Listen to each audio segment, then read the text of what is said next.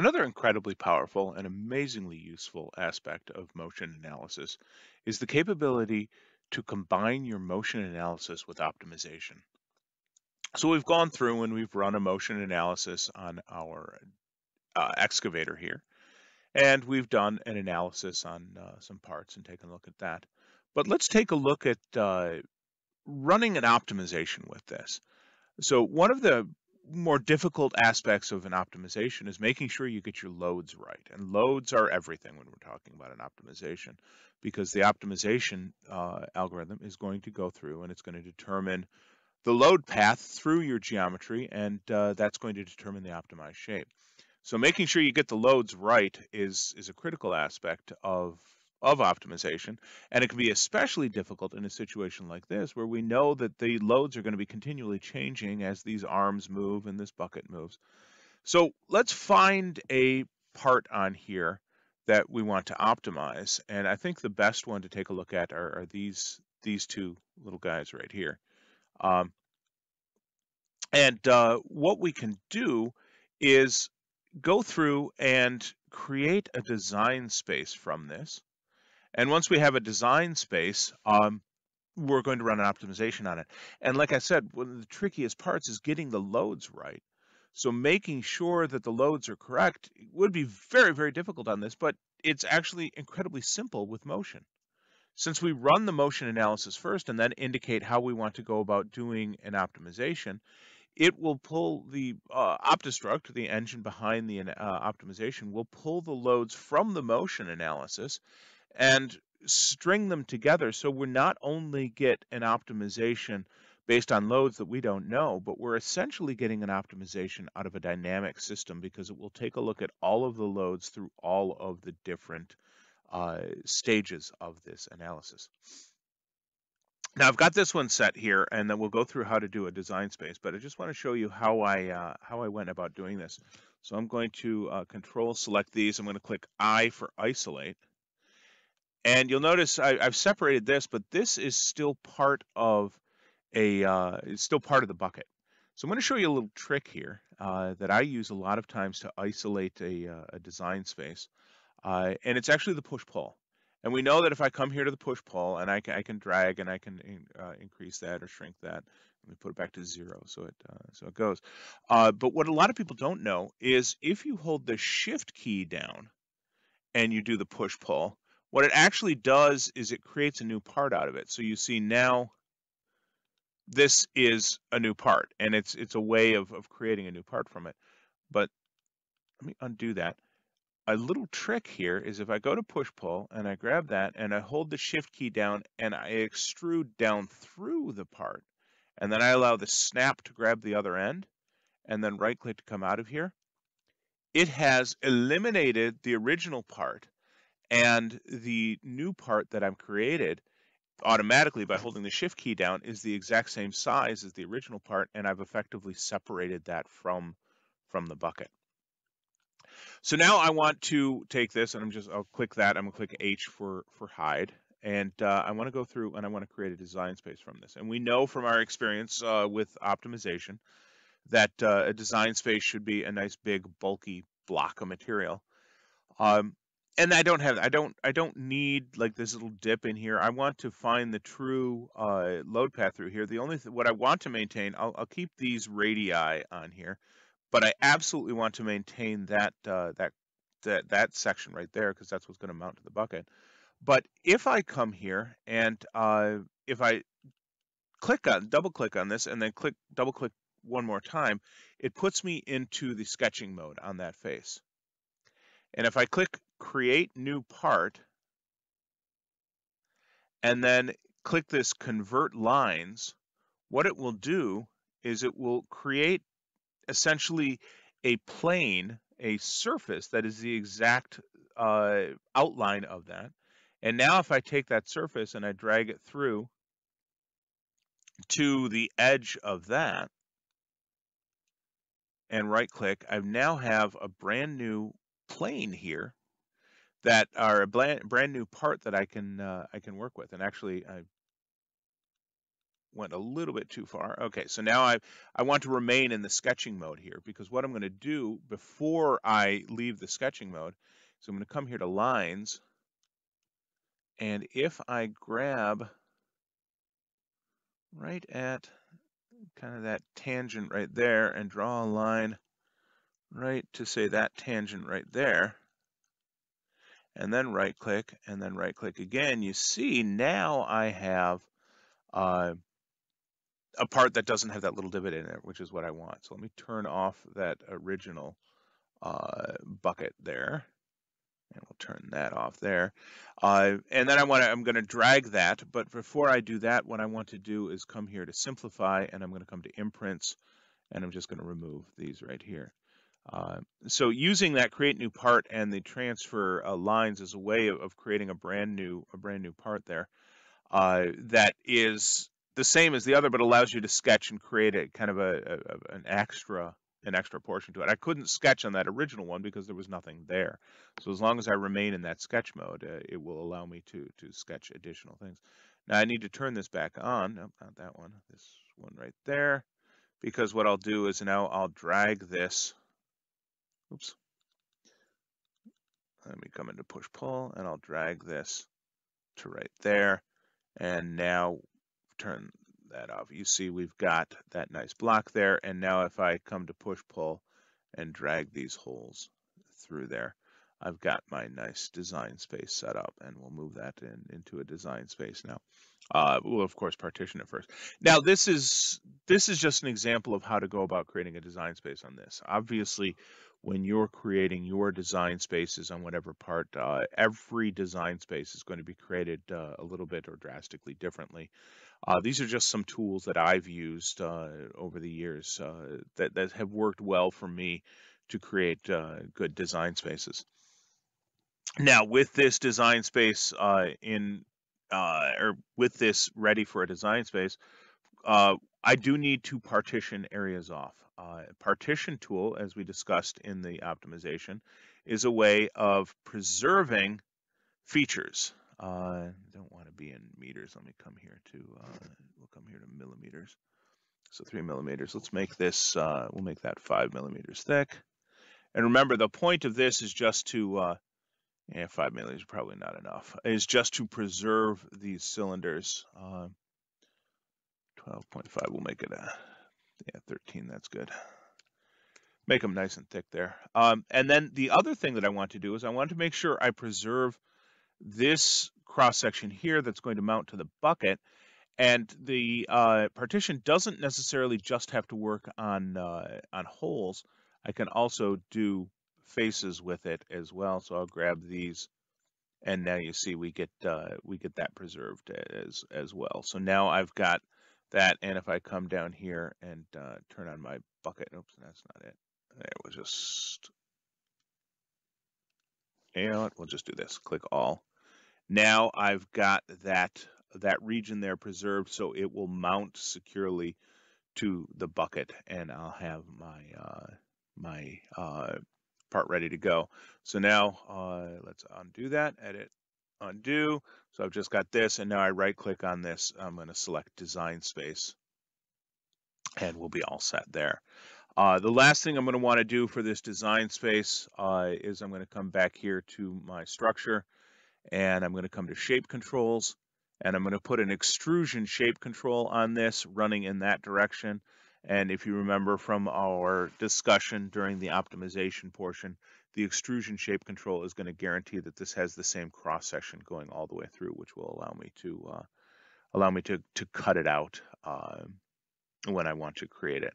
And that just guarantees I get that same cross section going through. I could try other ones, single draw, split draw, but I'm going to go with the extrusion for right now. Now I'm going to go ahead. I'm going to do the same thing to the other side. I'll actually just probably take and duplicate this. And you know what? We'll go ahead and do that. So let me come here. Not that one. That one right there. And so if I come here and I right click to get out of here, and I'm going to do a window select, and I'm going to click oops, didn't want to grab that, and we'll just do there. come around here. We'll do the control. Oh, I'm in some function, aren't I? There we go. Grab that, control this, and control this. And now right click and click copy, and right click and click paste. It's going to create that. And now I'm just going to come and I need to move this to the exact location of this over here. So what I'm going to do is this is where I'm moving relative. If I hold my shift key down, I can move that relative, my arrows to move. I can move that to that point right there. And now if I hold and I grab that point and I snap it to that exact point right there, I can get it in the exact location I want. But unfortunately, let me bring that back here. I managed to do it to a point that doesn't exist on there because I haven't done that trimming. So let me find a different one. So hold my shift key down and we'll move it to right here. That'll work. I could also do the center of the hole. In fact, that may even be a better choice. We'll do the center of the hole there. And now if I grab that and snap, I can snap it right to the center of that hole there. And now it's in the exact position that I want it to be. And I've got both of my design spaces all set up. So maybe, no, I missed it just by a little bit. Sometimes this can be a little tricky, but we always have our friendly undo here. So I probably grabbed the center wrong or something like that. So let's come back here to move, hold the shift key down. We'll come to that right there. That I know is on the other one. Yeah, it's definitely there. And we'll grab that point and move it to right there. And now, okay, perfect. Now we're perfect there. And that allows me to have that. So now I've got my two design spaces. All I need to do is make sure to come here to my shape controls, and I'll put the extrusion on that as well. And now I've got my two design spaces. And I just get rid of the original aspects of this. Oh, that's not it. Get rid of this, delete, and get rid of this. Beautiful. And then finally that right there, and delete that. Good. And now we're good to go. Now, because I went through and deleted the original geometry, we of course lost our connections, our joints. So I need to come back here to my joints and just recreate those. So this will take just a second. There we go. And I'll put that in there and put that in there. And now right click from there. Now, oops, missed that joint over there. So let me come back to here. And we'll, oh, you know what, there we go. I think I had something selected. Joints, there we go. And grab not that one. Sometimes getting the right thing can be a little bit tricky.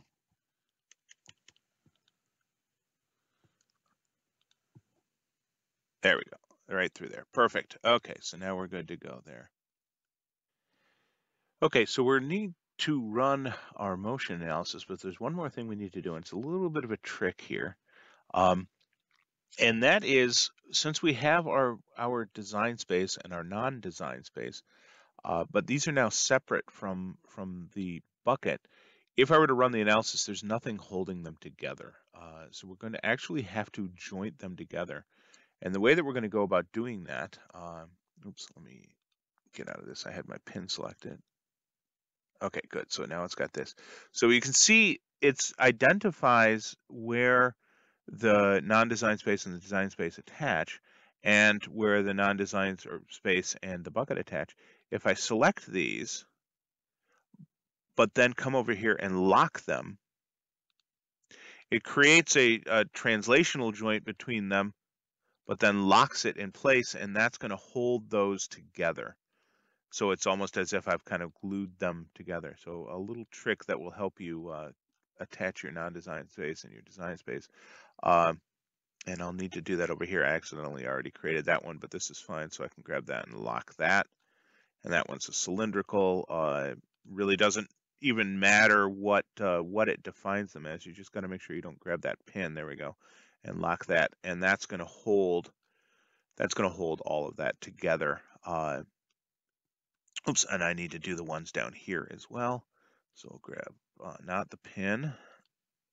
Not the pin. It keeps wanting to grab the pin. Sometimes a little tricky to grab. There we go. Got it. Lock. And grab this and lock that. Good. And now my design space and non-design space and the non-design space and the bucket will all be locked together.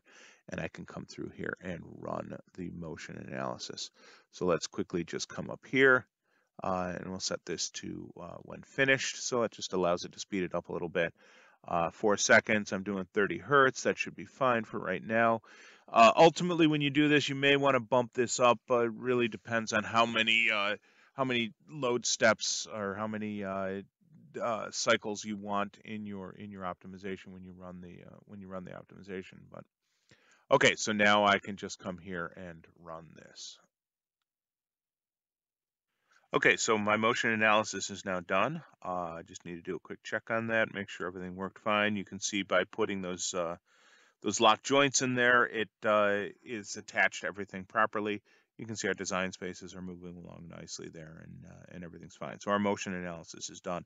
And do recall that you do have to have a motion analysis completed to be able to run the optimization, just like we did with the analysis. And even if you ran an a motion analysis initially, before you started setting up your design space, the second you start manipulating geometry and then the joints get deleted, all of that information about the motion analysis is lost. So you will need to run another one again. And when you put in those additional lock joints and stuff, it may take a little bit longer, but it wasn't bad. So with the motion analysis complete, I now just come here to optimize part. It's going to say what design space do I want to optimize. I can click one or the other. Unfortunately, I can't click both of them. So we'll optimize one, and actually I don't really need to because the optimization should be exactly the same for both of them. So that's fine. But I can run an optimization on each of them and get them, or I can just run it on one and copy it over. But now that I've got my design or my setup here, determine whether I want the maximize stiffness or minimize mass. You can do all 185 time samples. That will take some time. What often we'll do with the optimization is just use the 5 peak loads per connection. That will limit it to, in this case, what I've got 1, 2 connections, so about 10 loads. And I don't know whether it'll count those joints in there because they're locked, but 10 loads, which will speed it up a bit. And other than that, it's exactly the same as the optimization that we ran previously, setting it up the normal way. I just click the run optimization, and it will start running the optimization, and we'll take a look at that when that's completed. So it's all set and running there. So after a little bit of a wait, we're done, and we can just come up here, click the little flag, and see the results. And we can see that probably needs a little bit more material added in there so we can get an idea of what we're looking at.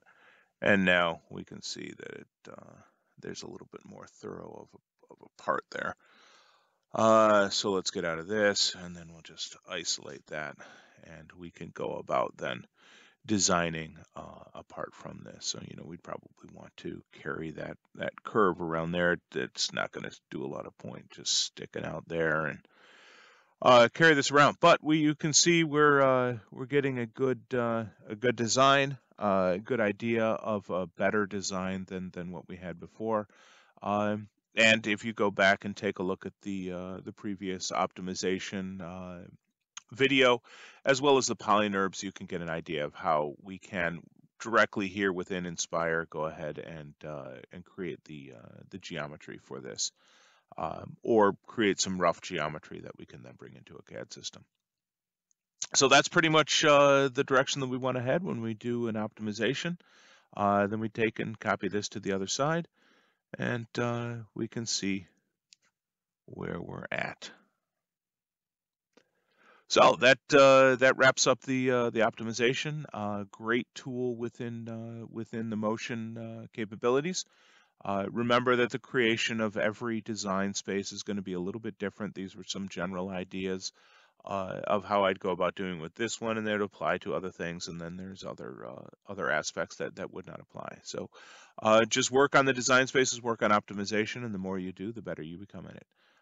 So thanks for watching, and we'll move on to whatever the next video may be.